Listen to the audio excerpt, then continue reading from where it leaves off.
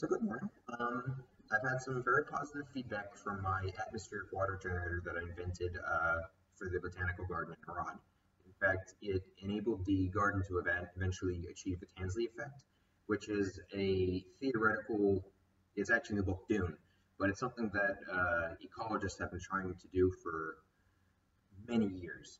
How it effectively works is you get enough systems in an ecological system to reinforce each other and support each other that eventually you don't need to turn the water on. They capture enough on their own and they self-regulate, and humans don't need to do anything at that point. That's what that would be an effective ecological transformation. And it was one of my goals as a lark. I thought in theory it might be possible, but what ended up happening is that because of the initial atmospheric water harvester that I invented, it actually achieved the Tansley effect ultimately with one section of the garden. So, for example, while the rest of the garden, we closed the project down, there's still a sizable acre that is self-supportive without any water from anywhere. And we're talking about the desert. And through the atmospheric water harvester, I was able to actually create effectively Virginia in the Negev Desert on top of the mountain. So if that's possible there, it's certainly possible to do elsewhere in any man-made desert. So what this video is about a prototype atmospheric water generator that I have been designing and working on in my spare time. I divide my time between helping reform the air of the Bedouin education system and working on this kind of research. Okay, so I'm just going to give it to you guys straight. First of all, this prototype does not yet work in any fashionable way. The reason for this is, one, the components I'm using are still taken from garbage. I need actual sealant, I need actual kinds of materials so that I can make this airtight, because as it is, that's not airtight whatsoever. There's no way for it to maintain the moisture. That being said, the goal of this, so let me just lower the camera. The goals for each of these chambers to generate the moisture, it would actually be the opposite way around, so it would actually be held like this. And the water will collect, it'll form here, and then it'll flow out through tubing here. You can see they're using good design. Currently, though, none of this is of any kind of conductive nature that would work well for harvesting water in any capacity.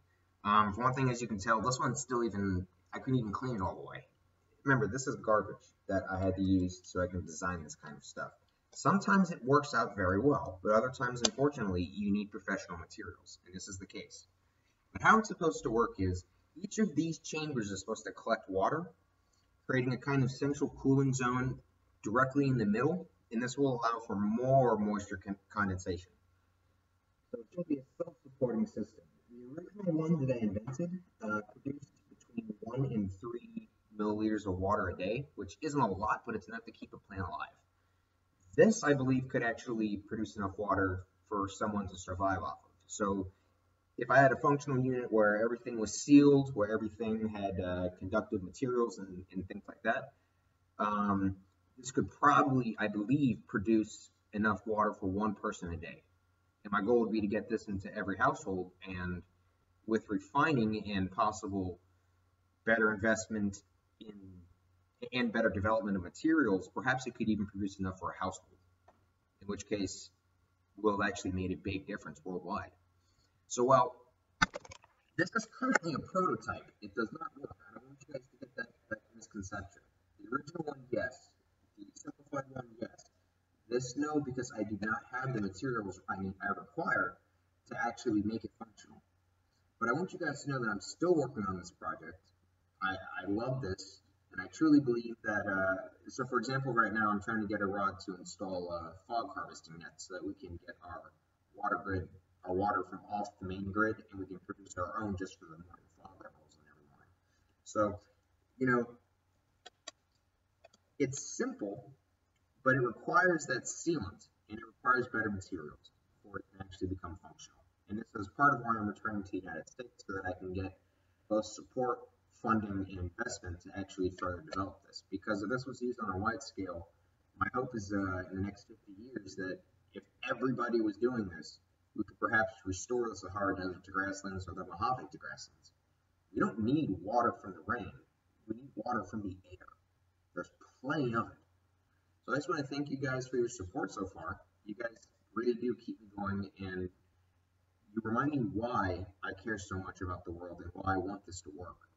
So thank you again for listening, and I hope you guys have a great day. I'm still working at it.